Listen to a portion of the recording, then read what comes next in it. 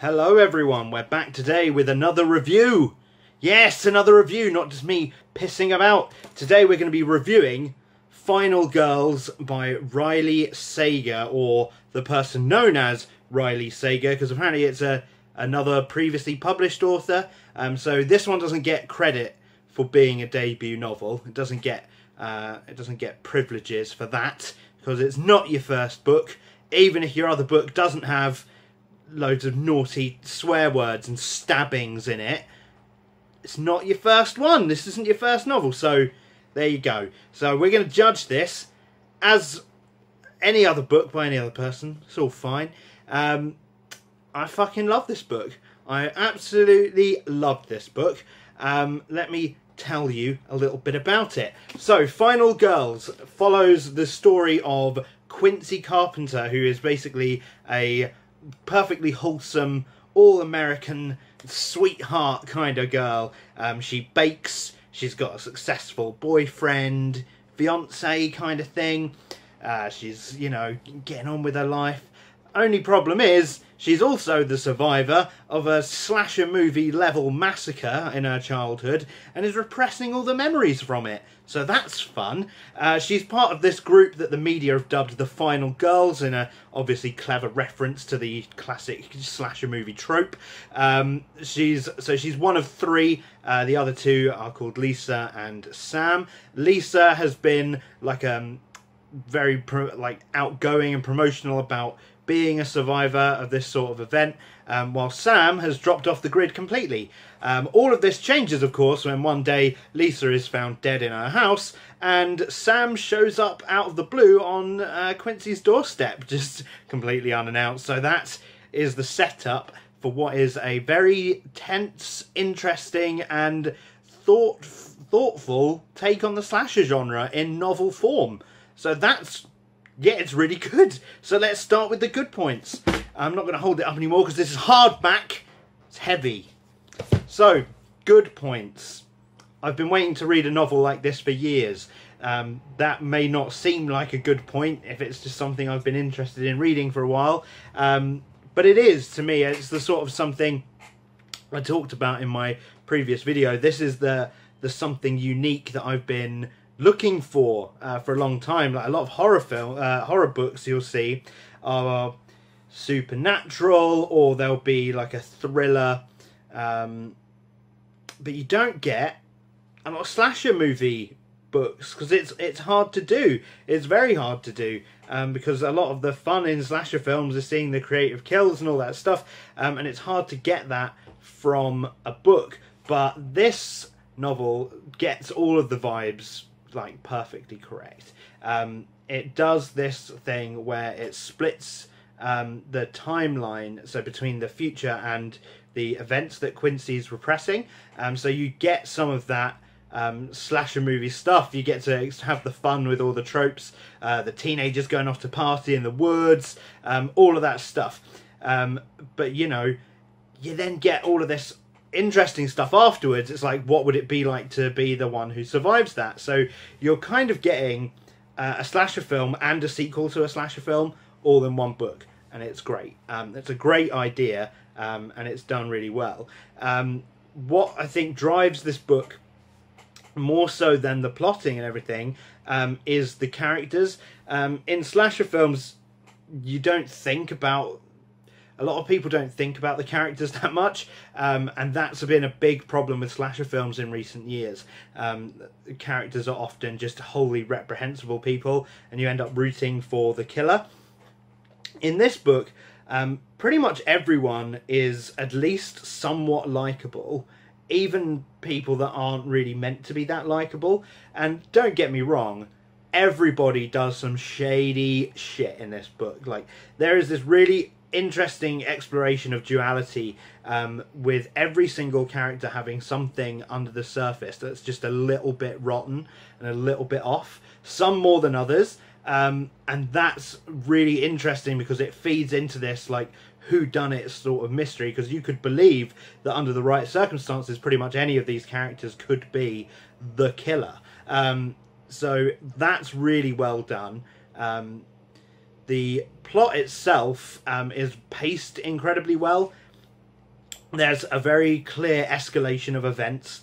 So things don't just all happen at once. There's no rushing through events. There's a lot of time spent sort of getting to know the characters and stuff before things start going wrong, which is great. I'm really happy about the pacing of it.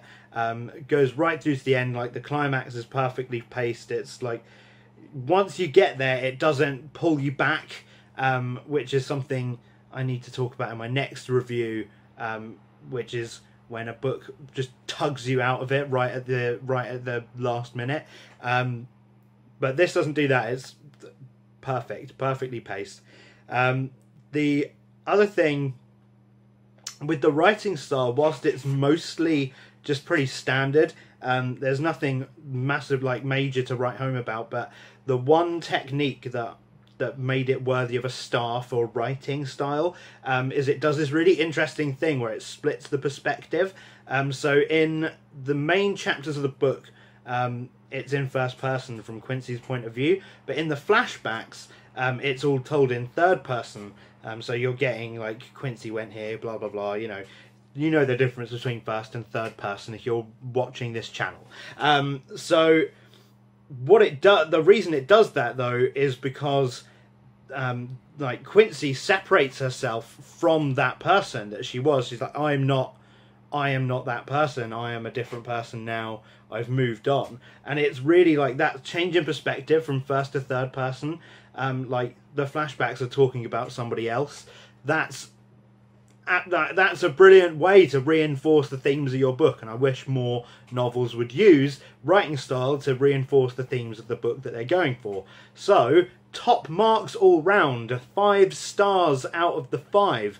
However, of course, there are some things that don't, like, they're not absolutely perfect. Like, it's excellent in every area, but it's not perfect in every area. So let's talk about some of the slight negatives. There's no real big slasher movie fight finish. One of the most fun parts of watching a slasher film is when the final girl goes up against the killer and, like, stops being a victim and fights back properly. We don't get that in this, unfortunately. The climax is great for what it is, and it fits the story perfectly, but I was wanting to see that, you know, hitting Jason Voorhees in the head with his own hatchet, that sort of nonsense. Didn't get that. There wasn't enough tension building, not quite enough in those flashback sections. Like I said earlier, a lot of the fun in slasher films is like being spooked about when's the killer going to strike, when's this and that. You didn't get a lot of that in the book, because I guess it didn't want to show the killer lurking around in the woods. There was a lot of uneasiness and there was some tension in those scenes, but it wasn't the same sort of thing you would get in a slasher film that I enjoy.